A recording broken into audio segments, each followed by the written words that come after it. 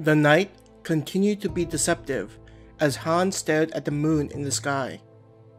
Having to go through the entire house felt like an emotional journey, seeing the aftermath of life everyone was familiar with clashing with a new reality.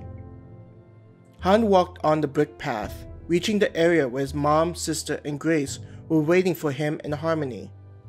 The three of them looked weathered by what was happening, though with varying degrees. "How is it?" Jennifer asked him, concern on her face. Shrugging his shoulders, Han answered, "It's pretty gruesome in there. From what Harmony told me, they were hired help inside and looking at the mess the event happened while they were eating." There was a gasp from his mother, her hands covering her mouth as she tried to contain her emotions. Jennifer looked a little dazed at the news. Likely she thought that this location was far enough away from those creatures' influence. "Did Harmony's parents?" Grace tried to ask. "We don't know. There are no bodies. But the amount of blood on the ground suggests that if her parents didn't become them, then they are likely dead." Grace was quiet upon hearing this revelation. This was the difference between suspecting an outcome versus seeing the result. Han felt that this was normal, considering Grace and Harmony were the only two women at the station when he arrived. If other women worked there, all of them were likely close to one another. Sometimes, women wouldn't care for another woman to be working in a male-dominated industry, but by Grace's silence, he suspected it was the former and not the latter. "What are we going to do?" Grace asked him. "Why are you asking me? Do I look like a police officer or someone in a position of authority?" he teased. Grace lowered her gaze, shame on her face from asking a kid what to do in this dangerous setting. "Han, stop teasing her. You know that this isn't something a police officer is trained to handle," his mother chastised him. She still looked a little shaken up, but being a mother helped her through the majority of it. Han grinned at his mom, happy to see that she was feeling better. Turning to look where Harmony was standing, he snapped his fingers to grab her attention. She jerked at the sound and looked around. When she turned to face him, Han asked, "What do you plan on doing?" Harmony looked confused by his question, asking, "I don't understand." "Being out in the open forever isn't something we can do, so we'll need to find shelter. Depending on what your plans are, we will either stay at your parents' place or move on to another location," Han said. His words framed in a manner that suggested either choice were equally suitable for them. "Please, don't leave me behind. You're more than welcome to stay at my parents' home," Harmony answered just as Han finished talking. Stepping towards him, she looked as if ready to grab him and prevent his departure. Desperation was evident in her expression. Seeing her reaction, Han stayed silent. "Considering this home belongs to you, we would be your guest, though such things have always been distasteful in my mind. We'll just stay here shortly in order not to inconvenience you. I'm sure that there is only a limited supply of food inside." The words seemed to hang in the air. "No, there's no need for you to feel like guests. You've already done so much for me, so please, let me do this for you." She was soon within arm's length of Han. Han pondered. Turning to glance over at Grace, he asked, "What are your plans?" Grace looked at Han and then at Harmony. Turning to face Han, Grace asked, "I was hoping that I could continue going with your group."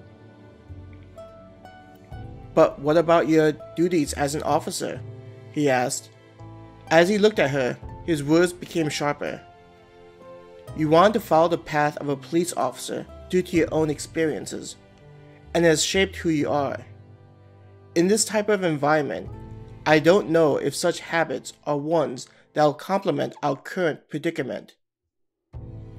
But Grace tried to explain. What happens if there are others who attack my sister and mother? How about Harmony? I may have to do things that go against the law. He made his voice gentler. Are you able to handle such things? Approaching her, Han placed his hand on her arm. I don't want you to have to choose between your ethics and the choices I'll ultimately have to make. Shaking his head, Han sighed in frustration. Letting her arm go, he began moving towards Harmony's house. Han, his mother quietly called out to him. He heard his mother and sister following after him. Harmony turned in the direction he was going as he passed her by. The house ahead of them seemed to radiate gloom, but also a feeling of comfort. Though the blood spilled inside removed any of the remaining playful innocence it previously had, and now reflected his group's mood. Seeing the windows in the house, it gave an impression of a lonesome and disheartened child that was left behind and waited for its parents, alone, in the dark. Walking up the brick path, he scratched his cheek and thought about the future. Raising a foot towards the steps, Han paused and turned his head to the side. You're not coming in? At least have a night's rest before you make your final decisions.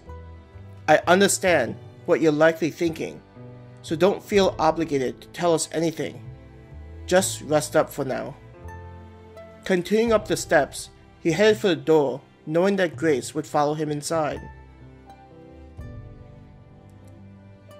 Inside the kitchen, Han began opening up cupboards. With the blood on the floor, they were going to need to do something. Harmony, where do you guys keep the bleach and cleaning supplies? He asked her. Typically, cleaning supplies would be under the sink, but instead, he just found some rags and a red toolbox. I think my parents kept that stuff in the bathroom, Harmony said. Her footsteps let him know that she was heading towards the bathroom that had a hole in the door. I hope her parents were able to escape, his mother said. Judging by the sounds we heard at the station, I don't know if that's any better, Jennifer commented. She was carefully throwing out the food that was on the family table. Only a few areas of the table had blood on it, and the food was already beginning to smell sour. The sounds of those police officers are still going through my head, his mother said. I was just worried about you when I came to the station, and didn't think that we would be in such a situation, she continued. Her breathing was shaky as she began to remember what had happened earlier. What do you think those things are? She asked. As the clinking of plates sounded and were followed by a shattering noise, Jennifer pondered. I thought it was similar to what I heard some of my classmates talk about. Those movies where the dead come back to life. But after hearing the officer scream about the guns not being effective, I don't know anymore. Soon clinking of the silverware was heard, followed by the clattering of metal as they went into the trash bin. As Jennifer said, I don't know what we'll be able to do against creatures that bullets can't stop, Han muttered. Leaning against the sink, he had his arms crossed. Considering those things have been here before, I don't know how long we can hide here. If guns can't hurt them, how about traditional weapons? Jennifer asked abruptly. When Han and their mother looked at her, she placed a hand under her chin and began nodding her head. The university across from the mall had a club that was all about fighting using large weapons, like swords, spears, and stuff. My friends and I would sometimes go over there and watch the matches. She was really into the whole sword fighting and combat scene. Looking up at the two of them, she said, if we head over to where they kept their weapons, maybe we can use those against the monsters. But we don't even know how to use those weapons properly, Han commented to her. Her expression turned severe at his comment. At some point, in order to survive with those things out there, we'll need to be able to fight them. To just rely on running away isn't a lasting strategy. If we can't fight them, then we may as well give up and stop struggling. Jennifer, how could you even suggest that? Their mother gasped at the severity of Jennifer's words. I'm sorry, Mother, but this is what we have to do. You heard those sounds in that police station. In the beginning, there was only one of them, but before we escaped there are already two. It's like when dealing with insects, and how if you see one, then it means that there are 10 more in hiding. Jennifer shook her head, frustration on her face. Han, I know that's scary to think about going someplace where there are more of them, but we need to do this, she said softly. Her determination was a bit surprising. Being able to fight against those monsters is the main priority, just like what his sister said. For humanity to just run, it would mean the end of the entire race. When he looked at his mother, her face showed concern by a similar look. Though she chastised his sister's words, Han could see that his mother shared the same sentiment. Sighing, he just nodded his head.